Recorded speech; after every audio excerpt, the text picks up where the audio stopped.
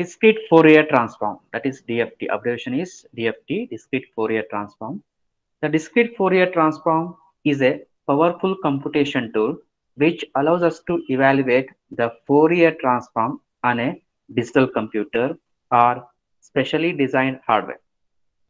Unlike DTFT, DTFT means discrete time Fourier transform, defined only for sequences of finite length, because continuous and periodic, because it is continuous and periodic, whereas DFT is obtained by sampling one period of the Fourier transform at a finite number of frequency points. So the sampled discrete time Fourier transform DTFT of a finite length discrete time signal is known as discrete Fourier transform.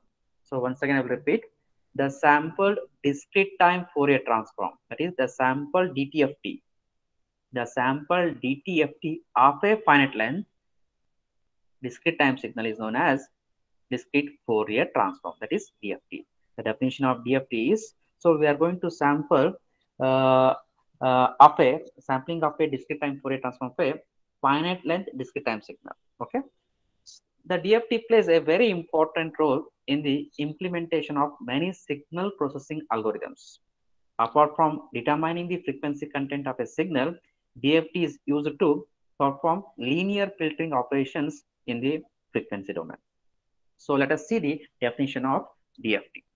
So I am going to consider a discrete time signal x of n. Now I am going to consider a discrete time signal x of n having finite duration. Say it is having the range. The range of the signal is 0 to n minus 1. The range of n is 0 to n minus 1. If we calculate, we consider discrete time signal of finite length. As per the definition of DFT, it is the what? It is the sampled version of DTFT.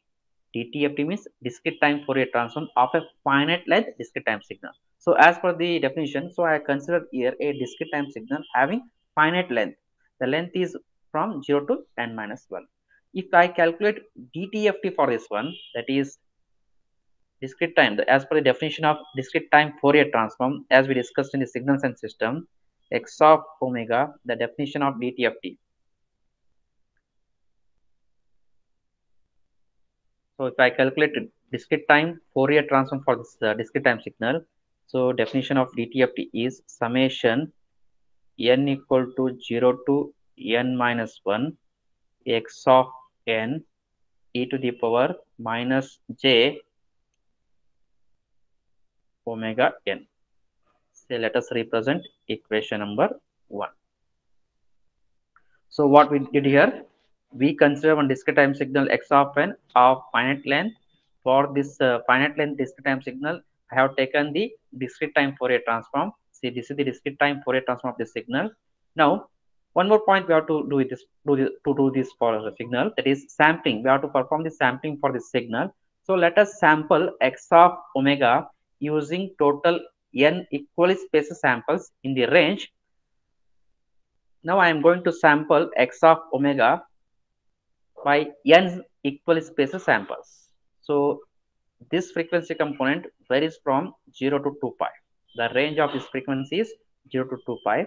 Now I am going to sample this x of omega by n equally spaced, capital N equally spaced samples in the range. The range is given 0 to 2 pi. So the sampling interval is, so the sampling interval is, what happens? It becomes 2 pi by n, because the range is 2 pi. If I sample this frequency by n equally spaced n samples, then the sampling interval means the distance between successive samples is 2 pi by n. Okay, so that is, we sample x of omega using the frequencies omega equal to 2 pi by n, where k is an integer value. The value of k varies from 0, 1, 2, so on, n minus 1. Or in short, we can write the value of k varies from 0 to n minus 1. Hence, this one we are going to write as omega equal to r suffix omega k equal to 2 pi by n into k, where the value of k varies from 0 to n minus 1. If I substitute this in the equation 1, then equation 1 becomes, if I substitute this value omega equal to 2 pi by n, wherever omega is there in the equation 1, if I substitute by 2 pi by n into k, what happens? X of 2 pi by n into k is equal to summation n equal to 0 to n minus 1, then x of n as it is, then e to the power minus j, omega equal to what? 2 pi by n into k, n as it is. So let us represent equation 2. Now I am going to rewrite the equation 2 as x of k is equal to summation n equal to 0 to n minus 1 x of n e to the power minus j 2 pi by n into k into n. So what is the difference between this equation 2 and this one? Here in place of 2 pi by n into k, I return k, only k I return. So note that we have written x of k instead of, x of 2 pi by n into k, because the values of x of 2 pi by n into k are addressed by k only. Hence, k becomes better shorthand notation. So here k indicates the index of the frequency.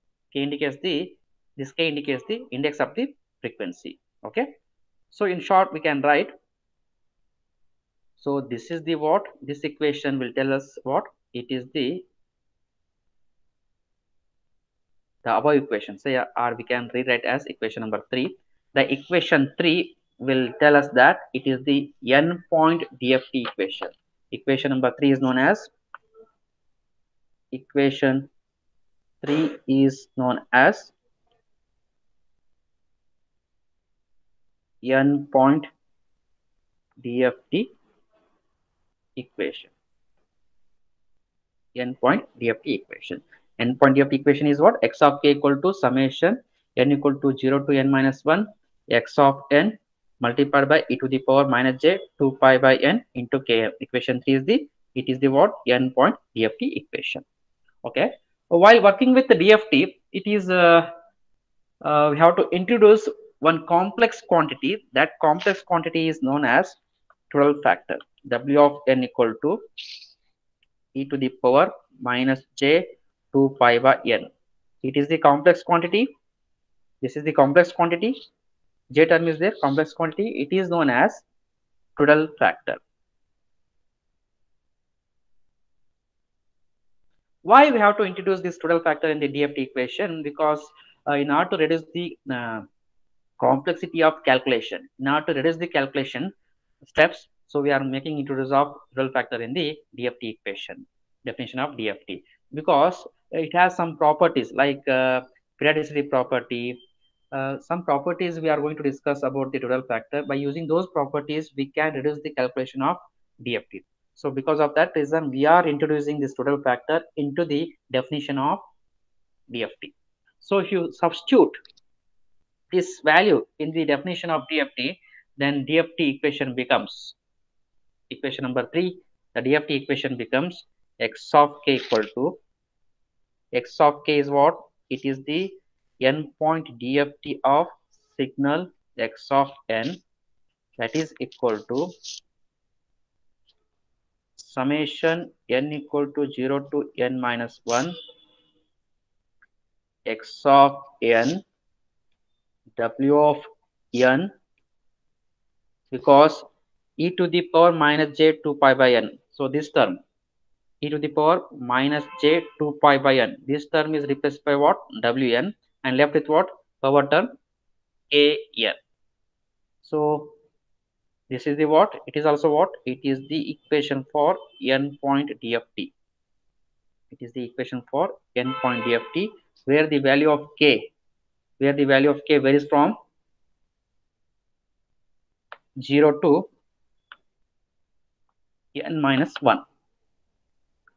Okay, this is about the definition of DFT.